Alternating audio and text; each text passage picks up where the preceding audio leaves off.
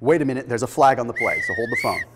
When we look at a lot of fasting studies, we find that most of them look at longer term fasts. Long duration fasts, 24 hours, 36 hours, 48 hours, 72 hours. But what about shorter term fasts? We're talking about the shorter term fasts that are applied in intermittent fasting, which we're always talking about. And a lot of you know me as the intermittent fasting guy, so let's truly talk about intermittent fasting. And let's talk about some of the research that's now coming out as intermittent fasting gains popularity. We're talking about the intermittent fasting that's 16 hours of fasting and 8 hours of eating on a more frequent basis versus longer term fasts on an infrequent basis. So I'm going to give you two really awesome modern studies that are looking at this because the studies are really starting to go that way since it's gaining so much popularity. So we have to look at it. Now, first and foremost, if you haven't already, please, please, please hit that subscribe button and make sure you turn on notifications so you can see whenever I post videos. I post videos big and small, ranging from complex topics down to basic topics that you can share with your friends and family. So let's get to it. This first study was really interesting. It took a look at a 16-hour fasting period and an 8-hour eating period of time-restricted eating, also known as intermittent fasting. And the whole goal of this process, the whole goal of this study, which was published in the Journal of Translational Medicine, was to take a look at the body response in terms of the metabolic response, in terms of body composition, in terms of maximum strength, in terms of lipid profile, and in terms of inflammation. So they really wanted to take a well-rounded look at individuals and what happened after they would go through a shorter fast versus being on a traditional 3 square meals a day, kind of just eating throughout the day diet. So what they did is they took 34 men. They divided these men into two groups. They divided them into a group that, of course, did a 16-hour fast and an 8-hour eating window where they ate at 1 p.m., at 4 p.m., and at 8 p.m. every day for 8 weeks. Okay, then they took the other half of the group and they put them into a traditional eating pattern where they ate at 8 a.m., 1 p.m., and 8 p.m. for that same period of 8 weeks. Now they had them literally eat the exact same amount of calories. They had them eat the exact same macronutrient breakdown. And they even had them train the exact same way. You see, both of these groups, they took men that had had 5 years of resistance training experience. That way, muscle density, muscle maturity, training intensity was all roughly the same. And when they put them through any of their workouts, they had them supervised. So they had them supervised so that the intensity was the exact same. So both groups did 3 times per week resistance training in the 6 to 8 repetition range, doing compound movements, which means they did things like bench press, they did things like squat, like leg press, the exact same workouts between the two. That's all that matters.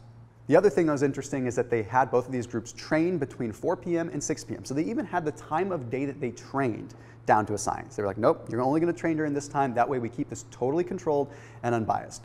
Well, get ready for the results because this is fascinating. After consuming the same amount of calories, but just in different periods of time, intermittent fasting versus not intermittent fasting, they ended up finding that the intermittent fasting group had a 16% reduction in body fat versus a 2.8% body fat reduction in the traditional eating group. Pretty darn amazing right then and there. Then they looked at muscle mass. They found that there was no change in muscle mass. In fact, there was even a slight increase in muscle mass in both groups. They found there was no change in maximal strength. In fact, they found small instances of increases in strength in both groups. Then they took a look at their lipids. No change in the lipids between both groups, with the exception of the fasting group having lower triglycerides. Then we get to the sciencey stuff. They had a big change in inflammation levels when we took a look at the fasting group. The fasting group had a massive reduction of what is called tumor necrosis factor 1 alpha, which is a major inflammatory modulator within the body. They also had a huge reduction in what's called interleukin 1. Interleukin 1 is a cytokine that's going to trigger more inflammation within the body. So not only did we have a change in body fat, but we also had the body stimulating recovery in a very healthy way. So again, just by changing the eating window down to an 8-hour period of time. So this study alone tells us a lot about the body composition. It tells us that sure, by shrinking that eating window and by consolidating it, you can allow the body a chance to use its own stored fat for fuel, which is exactly what we're promoting in the world of intermittent fasting, exactly what we're touting from a body composition side. But there's another study that takes a look at some different things, and this is a little bit more psychological, but it's also interesting in terms of practicality. So let's look at this study. This study took a look at an 8-hour eating window again, but this time with obese and overweight individuals. And this was a 12-week study. What they wanted to do with this study was they wanted to look at how it compared to an older study that looked at alternate day fasting.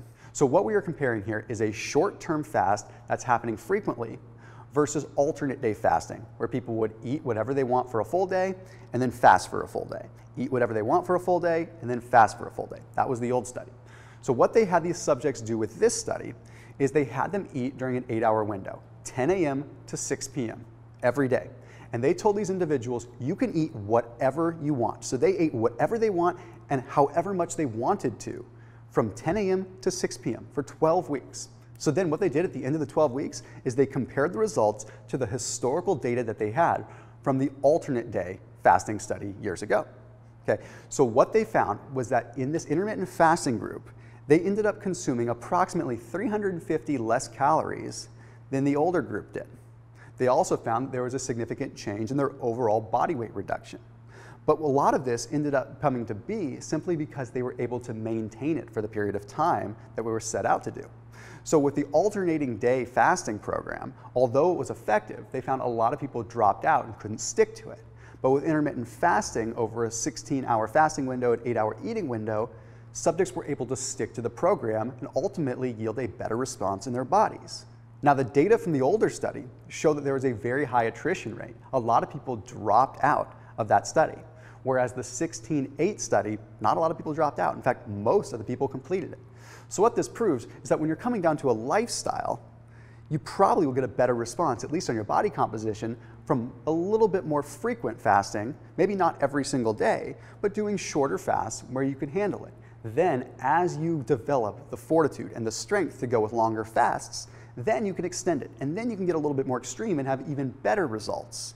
So what is the takeaway from this? I mean, aside from just touting the benefits and promoting intermittent fasting and giving you a video that you can share with your friends and family, I think what we're finding from this video and what you're probably going to learn is that you need to test out the waters for yourself and start with these shorter fasts and work your way up. So finding that balance in between. So maybe fast for 3 or 4 days per week, utilizing that 16-8 fasting to eating window to get your body adjusted.